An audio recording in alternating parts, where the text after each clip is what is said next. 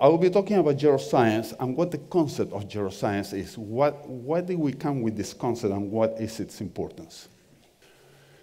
So we have, most of us have seen this terrible graphic that shows people age below 5 and people age over 65. And the scary thing is that these two curves overlapped already in 2017, 2018. So for the first time in the history of humanity, we have more old people than young people. This is new for the species. This has never been seen in any species, in fact. And with that comes a big concern because, as we know, diseases increase as a function of age, so the more aged people we have, we're not going to be able to handle this. At the same time, there's another problem that as more people age and retire, they're not working, so of course the support from the working force becomes critical. Now there's only 2 working people to support each old person. That's terrible. That's really concerned. And the question is it really a problem? Is it really the main problem that we're thinking of, that we're going to collapse because of these things in here? So I would argue that maybe it's not. Maybe it's an opportunity. Now, let's be clear. It is a major problem. It's a disaster in the making if we don't change the way we address health if we continue doing the way that we did in the 20th century. Now, let's make clear, this very high increase in the number of aged people is a big success. It's the success story of biomedicine in the 20th century. But now we have to deal with the aftermath, with the other things. The problem is that the way we address health in the 20th century was different type of diseases. We developed vaccines, we developed antibiotics, we developed health programs. All of that worked very well in the 20th century, and that's how we got where we are. However, that's not going to work in the 21st century. We're in a different place right now. The diseases are different. We have to address them in a different way. So the most important thing is that aging is the major risk factor for most chronic diseases. This is a show of cancer. Cancer as a function of age. Notice that the curves are basically identical. These are different cancers in different tissues, driven by different genes, different etiologies altogether. However, they all happen when we're about two-thirds of our lifespan. The same is true in mice. Mice develop cancer in less than 2 years because that's two-thirds of their lifespan. It's true in dogs, it's true in other species too. This is not a coincidence. Aging is the major risk factor for cancer. It's not the accumulation of cells that are mutated. We are all full of those cells, but we don't have cancer until we get old. Another example, because this is what people working in cancer say. Oh, it takes forever to accumulate all these mutations, in spite of the fact that mice can do it very efficiently, much better than us. So let's look at another example. This is Alzheimer's, accumulation of A-beta plaques in the brain. You see this increase with age. What we don't show you is what happens with the rest of the lifespan. If the issue was just accumulation of damage, which is the usual argument, then you would see a linear accumulation as a function of age. You don't. Even if you're born with the wrong mutations, that you're going to get Alzheimer's early, you don't see a linear accumulation. You see this type of curve. It just happens earlier if you have the mutations. So why is this curve like this? You are producing the bad proteins. You are producing the proteins that aggregate all along. But while you're young, you have resilience. You manage those proteins. You do something about them. As you get old, You lose that ability to deal with the proteins, and that's when you get the disease. So we're making big strides to understand aging, and that's where the intersection becomes important. So just to give you an example of where the problem is. So we're improving lifespan. During this morning, lifespan will have increased by about an hour. Okay, lifespan worldwide. This is the increase in life expectancy in people over 60 years old during a period of 8 years. Okay, this is the increase in life expectancy. The problem is that at the same time we have increase in life expectancy, this is the increase in diseases. We are improving our lifespan, but we're increasing the diseases at the same time. Why is that? I think it's because we have taken the wrong approach. We're all born with certain capacities by our genes and environment on multiple systems, and eventually, as I mentioned, they start going down at different rates for different people, okay? And different people die when this system becomes incompatible with life. So in this particular case, this person dies of cardiovascular disease because that's the first system that failed. What does the biomedical community do with this information? Cardiovascular disease, death to cardiovascular disease is killing us. Let's put all of our effort against cardiovascular disease. They don't pay attention to the same person who had other problems at the same time. Okay? But those are not the ones that kill them. Therefore, we don't pay attention to them. So we make some success in cardiovascular disease, and the person does not die of cardiovascular disease as it was meant to. Well, dies later of maybe dementia, sarcopenia, with cancer, with inflammations, with diabetes, et cetera, et cetera. This is what's happening. So we address one disease at a time, and the conditions where the individual has a decline in all functions, not just that one. And that's why we have the increase in diseases. So I think that we need to break the war on disease X. War to cancer, war to Alzheimer's, war. No. That's not going to get us anywhere. The reason is very simple. If you look at the incidence of any given disease, coronary artery disease is the one I've chosen here, it's only a 3% increase in incidence, not in prevalence, in incidence, between 70 and 80%. So it's 3%. However, if you have one disease, no matter which one, the chances that you're going to get a second disease, that one increases by about 20%. That's what aging is. It's an increasing multiple morbidities. The other thing that happens is that I'm saying, well, aging is the major risk factor. How does it happen? Aging happens in the absence of disease. And that's something, again, we have to know very clearly. I cannot party like I did 30 years ago. I just can't. I just get tired. I have to go to bed. Okay? Our resilience goes down, even if you're very well trained. This is true for everybody. This is world records of running 100 meters or whatever. It goes down with age. Our resilience, our ability, don't laugh like that. It's true, I cannot party like before. You just didn't know me before. Okay, so your capacity to resist stresses decreases, no matter what you do. And that's what aging is really about.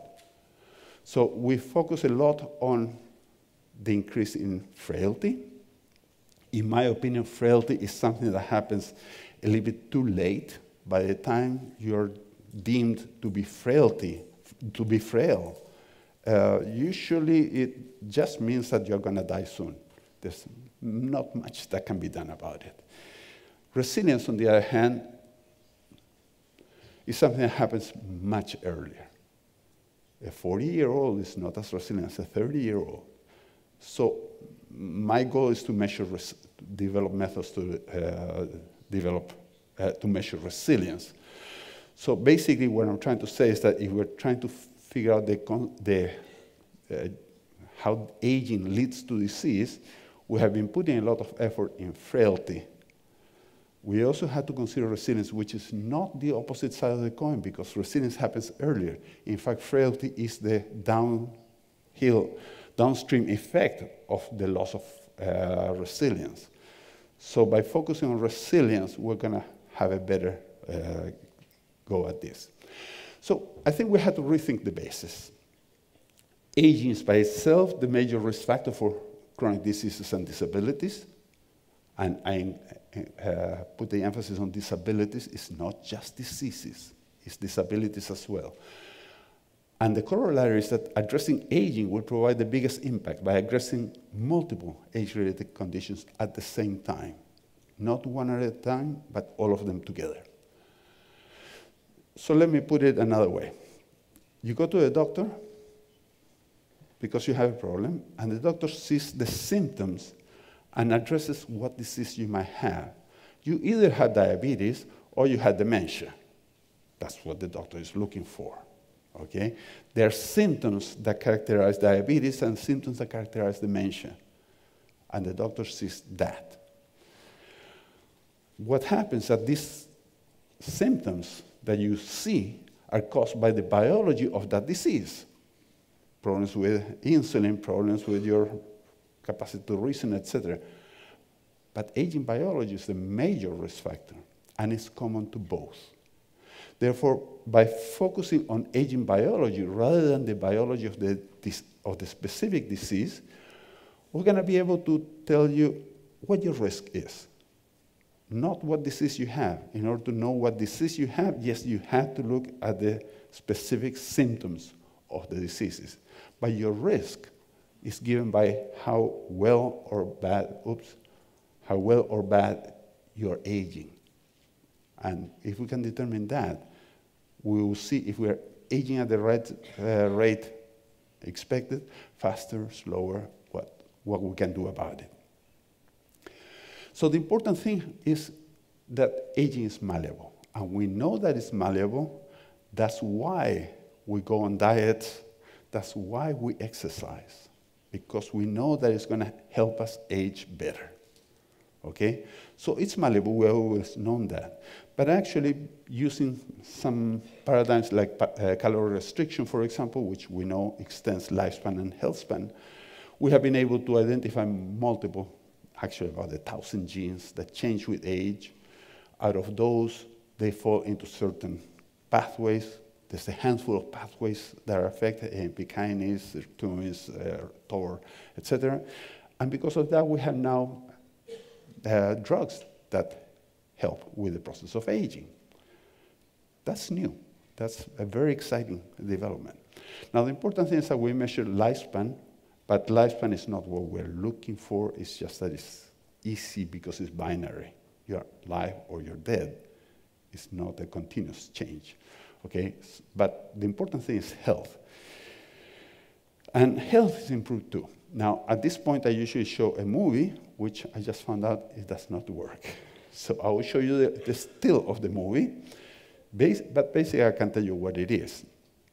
These are 38-month-old mice. Very, very old mice. Very, very.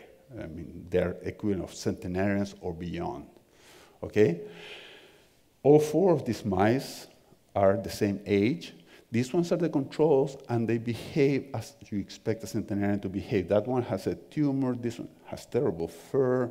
Well, some of us don't have her fur, but that's a different story. And they're not moving much.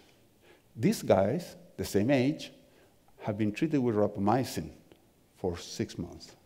And rapamycin is something that affects the rate of aging. It's not for a particular disease. It affects the rate of aging. And these mice, if the movie was there, you will see that they're running around, they're exploring, they're rearing, they're looking around. They have beautiful coats.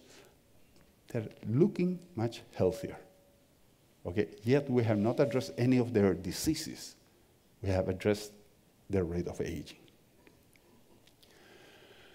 So what's the challenge? The challenge that we have is that diseases are often studied separately. You hear people who study cancer, people who study diabetes, people who study mental disorders. They're each one separate and they don't talk to each other much. And yet, aging is a major risk factor for all of them. And that's where the whole concept of geroscience came around. Can we do studies that explain how the biology of aging affects the biology of disease, and how do they interact with each other at the molecular and cellular level? And that's what geroscience is, trying to understand at the molecular and cellular level how come aging biology is the main driver of disease. So out of this idea comes the so-called geroscience hypothesis, which is if we accept that aging is at the core of all of these and other diseases, then by reducing the rate of aging, we're going to be able to reduce the rate of all of them. Not any one of them, all of them. And it turns out not only the diseases, as I mentioned before, also those conditions that come with aging, such as fatigue, frailty, and cataracts, things. This is a disease, but it's not given enough interest because it doesn't kill us. However, it severely reduces our quality of life. So those things are also going to be affected if we change the rate of aging. So why do we need a new name for this? We focus on death. Unfortunately, we focus on death. We should not focus on death. But that's what biomedicine does. We focus on death, and death is caused by diseases. And now what I'm telling you, diseases are caused by aging. So basically, if you're focusing on treating specific diseases, you're talking about geriatrics. If you focus on preventing the specific disease, understanding how the disease is developed, you're talking about gerontology. And geroscience actually focuses on delaying the upstream effect of aging, so we don't get the diseases, and therefore, well, eventually we will die, believe it or not. We're not going to prevent death. We're going to modify the way we die. We're going to die in better health. A lot that can be discussed on that. So just to finish with just some examples, and there will be some other examples during the course of the meeting. So this is with senolytics, which are molecules that have been shown to eliminate a particular type of cell, which is called senescent cells. This is an experiment done in the Campisi lab, where in this case they used a genetic manipulation in the mice to eliminate the cells by treating them with ganciclovir. What they did, they wanted to see what happens during chemotherapy. One of the things that happens with chemotherapy is that people get extreme fatigue. They don't want to run. They want to walk. They just lay down. Okay? So they look at that in mice. And what they did was they treat the mice with doxorubicin, and indeed, the activity, this is spontaneous activity, during the night, decreased dramatically. But if at the same time that they give the doxorubicin, they also eliminate the senescent cells, the activity is regained. Okay, the mice are not fatigued now. And actually, it turns out the tumors go down, so it doesn't have that immediate side effect, at least. Now, this is genetic, but based on the success of some of the genetic manipulations, and Darren will talk about that at some point, I hope. There have been the development of multiple drugs that act as senolytics, so they can be used without this trick of a genetic intervention. So, and it has been tried even in humans. This is a study, a very small study, granted. It was just a phase 1 clinical trial with senolytics on idiopathic pulmonary fibrosis. Now remember, we're not addressing the disease. We're addressing senescent cells. Okay? And in this case, the senolytics given to this, actually I think only 14 patients or something. I mean, it's really a very tiny study. That's how you start. Thanks. we see a decrease, an improvement in physical function. That's statistically significant in all these physical functions. Not an effect on pulmonary fibrosis itself, and that was expected for other reasons that I won't go in, but an improvement in health, in how the individuals feel. Another example, rapamycin. I already mentioned rapamycin. So this is senolytics improving cardiac function in both mice and dogs. So this is the decrease over the time of the experiment in ejection fraction, for example, in mice and in dogs. And in the presence of rapamycin, you get an improvement in ejection fraction, both in mice and in dogs. Interestingly, these are your pet dogs. They're not laboratory dogs. And I'm not going to talk about this one because John will talk about that, hopefully. Right? This is in humans. Now rapamycin has been tested again, even though rapamycin is supposed to be an immunosuppressive drug. Well, it improves your immune response. That's a conundrum, but that's because it's affecting aging. So the bottom line is that we can address indeed the health issues. Yes, we can. And therefore we can prevent this big, big bad thing that's about to happen to us. And if you think about this is a simplified way of of how our life happens. We're born, we train, we child, then we produce and consume, then we become frail and we die, right? But we don't all die at the same time. Some people will die early, will become frail early, and we will have to take care of those people always, always, no matter what. However, if our approach works, what we're going to be producing is an increase in this, a change in this side of the curve. We're going to improve the people who are resilient and are well-functioning past their normal, what's currently known. So this is Mr. Singh running a marathon at 103 years old. Hopefully we're all going to be able to do that. If we're so inclined, I won't run a marathon. So the idea is, okay, we're going to hopefully, let me see, reduce the period of frailty, but we're also going to produce this long period in which we're going to have healthy people that are past what's currently the retiring age. Changing the retiring age is politically not very good. But we really can have to do something with these people. We have to teach them to do something. So in summary, aging is by far the major risk factor for most chronic diseases, and it's malleable. And the geroscience hypothesis posits that addressing basic biology of aging will result in better health than addressing diseases individually.